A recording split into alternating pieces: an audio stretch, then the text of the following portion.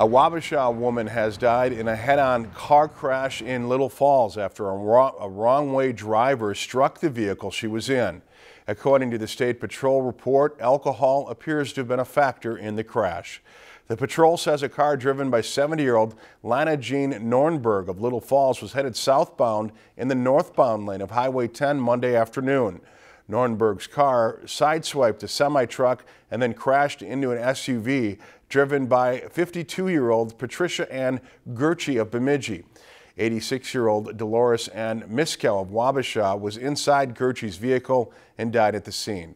Gurchie had non-life-threatening injuries and was taken to St. Gabriel's in Little Falls, where she is currently in stable condition.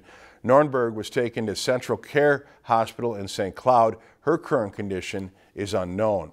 The Minnesota State Patrol report says alcohol is believed to have been a factor in Nornberg's role in the crash. The driver of the semi and a passenger in the semi were not hurt. If you've enjoyed this segment of Lakeland News, please consider making a tax-deductible contribution to Lakeland Public Television.